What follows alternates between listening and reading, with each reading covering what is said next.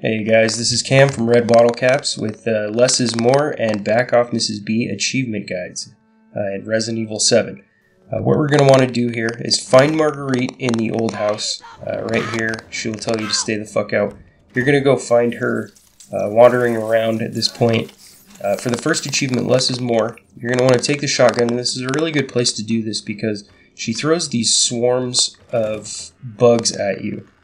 When she's wandering around the old house, that when you shoot at them, they do count as multiple enemies. So one or at least a couple of shots should definitely get you this achievement. So here, you find her here, you just start attacking her. She'll throw these bugs at you. And for the second achievement, Back Off Mrs. B, what you want to do is just keep attacking her until you deal enough damage to the point that she will eventually charge you and push you over and just kind of run off, and she won't show up. So as you can see, she charges right there.